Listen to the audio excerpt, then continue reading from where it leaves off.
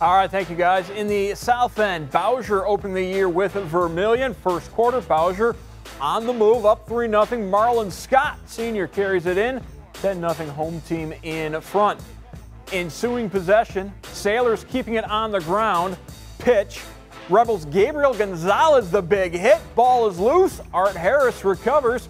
Bowsher ball in Vermilion territory. Rebel defense tough in that first half. In the second quarter, Bowsher at the 13.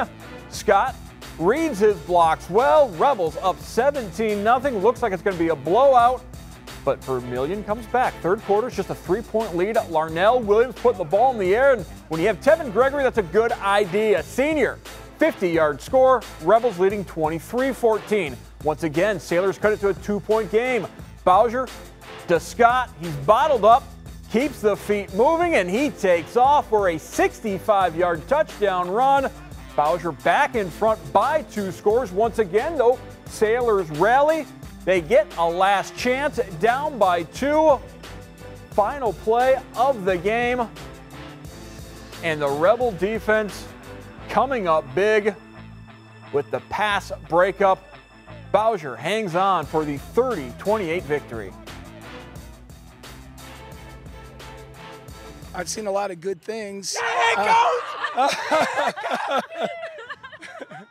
that feel? Cold.